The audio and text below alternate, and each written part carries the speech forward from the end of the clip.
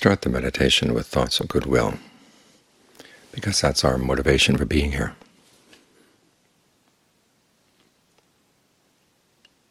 We want to find a happiness that's reliable. We want to find a happiness that harms no one. And that kind of happiness has to be found inside.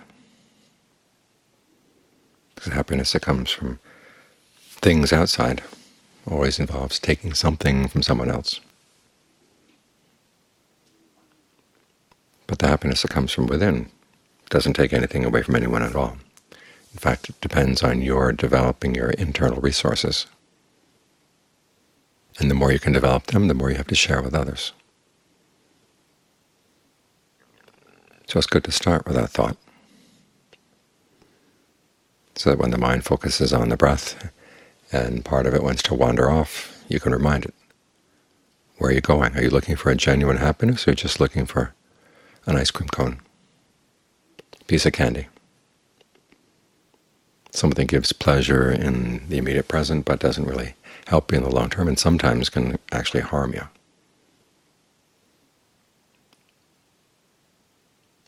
That gives you more impetus to come back, to look at the breath, because that is the next step. Take a couple of good long, deep in and out breaths, and notice where you feel the breathing. Focus your attention there,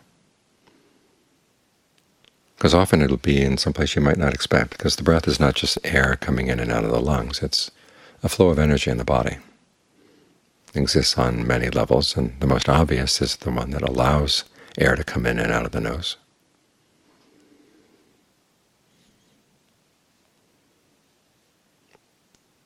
So wherever it seems most blatant, most obvious, focus your attention there. Then ask yourself, does it feel comfortable? Could it feel more comfortable? You can experiment. Try breathing deep down into the abdomen. Or even further, think of the breath going all the way down to your feet. Try heavier breathing, or shorter, faster, slower.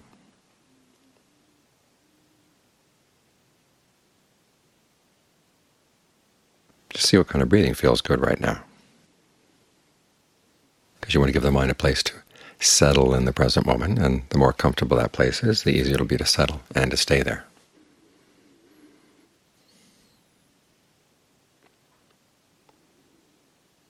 You're giving the mind some rest, but at the same time you're giving it exercise, because to stay here while you're alert requires that you be mindful. I mean, it's one thing to sit here and basically doze off, but then it doesn't accomplish anything. You want to be alert. You want to know what you're doing. That means you have to keep reminding yourself. You don't want to stay here. Stay with the breath. That's what mindfulness means. It's a quality of the memory, your faculty of the memory that you apply to the present moment.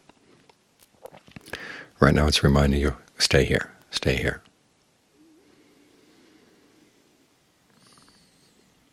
Then you're alert to what you're doing. You're alert to how the breath feels, and you're alert to what the mind is doing. Is it staying with the breath, or is it getting ready to move off? If you realize that it's moved off, then you bring it right back. That's a quality called ardency. In other words, you try to do this well. You realize that the mind needs to be trained, and this is how you do it. It's one thing to read about concentration and read about wisdom and discernment, decide that they're nice things. But actually know them in the mind, that requires that you train the mind. The same way you train an animal so it can live in your house.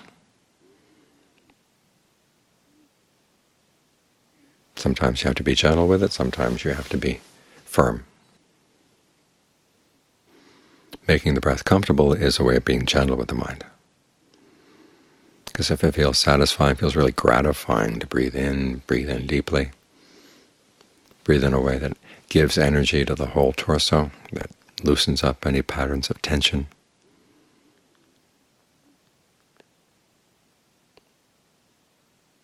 That's really inviting. It feels good to stay here. And you can remind yourself, this is good for the body, getting things aired out like this, allowing the energy to flow smoothly throughout the body. Now, the firm part is when you find that the mind has started to wander off. You have to remind it you're here to train the mind, not to just let it wander as it likes. Because there is that temptation. Here you are with a whole hour with your eyes closed. No one else is watching your mind right now. You can do anything you want. And it's very easy to daydream in situations like this, but you say, no, I want to do something new, something different. Get the mind under control. Because if your mind is not under control, it can create a lot of damage. If it is under control, it can take difficult situations and actually make them good. So this is your most important treasure right here, the quality of your mind. So you want to look after it well. And by keeping it with the breath, you've got it anchored in the present moment, so it can watch itself. Because you can't really watch the mind as it's in worlds of the past or the future, unless you have an anchor in the present moment to pull yourself out, at least somewhat, from those worlds. So you can realize, oh, I should be here, not back home or off in some vacation land. I want to be right here. That's what the present moment is all about. This is where you are, right here. And the mind that churns out thoughts of the past and the future, it churns them out right here. If you stay with the breath, you get to see the process. In the beginning, it's very easy to fall into these thought worlds. But as you keep pulling yourself out, and you get quicker and quicker at it, you begin to see the machinations of the mind as it's creating a little world for you to go into. And you realize that each time you go into a world like that, part of the mind is making a choice. It says, yes, let's go for that, and it jumps right in. You can change that choice. You begin to see that the mind is not a singular thing.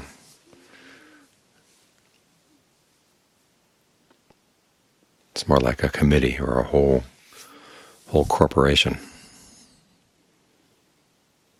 a factory of lots of workers, lots of executives,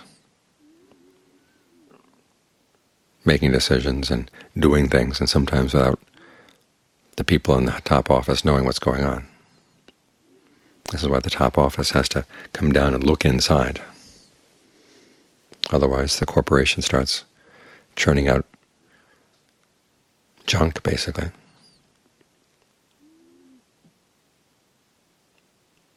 That's going to bring the corporation down. You want to make sure your factory is creating good things. In other words, the part of the mind that is shaping the present moment, you want to shape it well. So you have to bring some awareness to what's going on right now. And you begin to realize there are lots of different voices in there, lots of different opinions in the mind. There are parts of the mind that would like to think about home or think about a vacation land. And you want to catch them as they subvert your main decision, which is to be here and to learn about the mind in the present. Unfortunately, as the mind does get more still, gets more centered, you can notice these voices more clearly, catch them in time. This is how you get more control over the mind, because the mind can spin out all kinds of thoughts, and often they're fairly innocent. But say when illness comes, or aging comes, or death or separation comes, the mind can spin out some really destructive thoughts.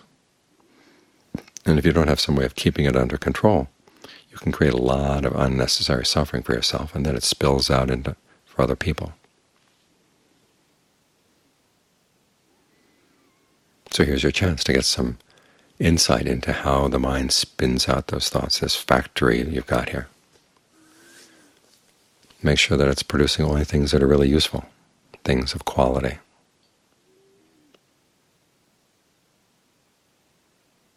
Because we tend to overlook the extent to which our experience of our lives really does depend on what we're doing. We're not just passive recipients. It's not the case that everything that we know comes from outside, because we create a lot of our own attitudes from the inside about how to interpret what we're experiencing and what to do with it, what meaning we can make out of it. All of this has to do with our own activities. And if we do all this kind of stuff in ignorance, who knows what's going to come out? But if we bring some awareness to it, we can actually bring some order to it and take this mind of ours, which is so good at creating suffering for itself, and turn it around so it creates well-being. And it's a type of well-being that harms no one at all. And the more you have, the more it's going to spill over and help other people. So if part of the mind is saying, well, this is selfish, just focusing on your breath right now, you say, nope, that's not the case. You're taking care of business. The business is looking at how you shape your experience and learning how to shape it in a better way. And we start with the breath, and our mindfulness around the breath, and our alertness and our ardency to shape something new and better in the present moment, a state of concentration where the mind feels centered and stable, with a sense of well-being. It feels really at home here.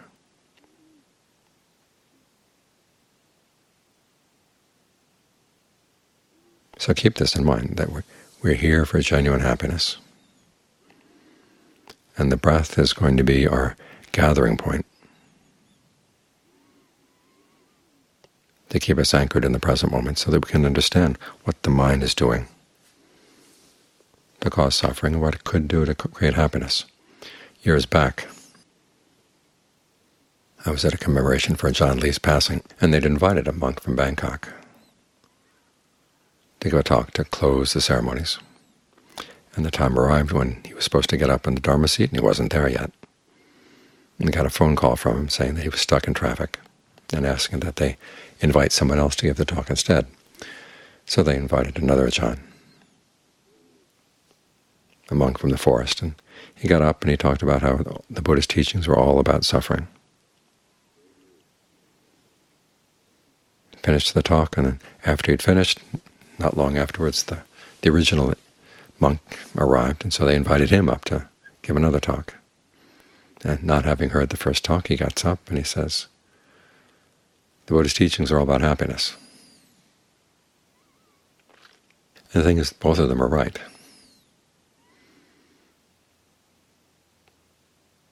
The purpose is happiness. It's not the purpose to cause suffering. The purpose is to help us create happiness, and to find a happiness that lies even deeper, that doesn't have to be created.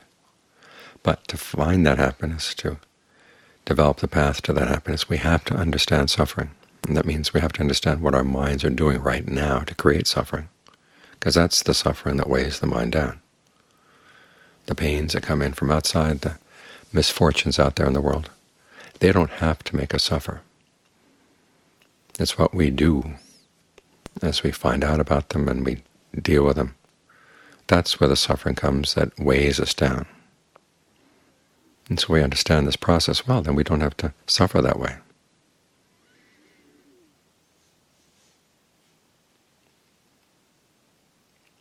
So these are some of the things we can learn and master as we get more and more focused on the breath. So start exploring. There's an awful lot here.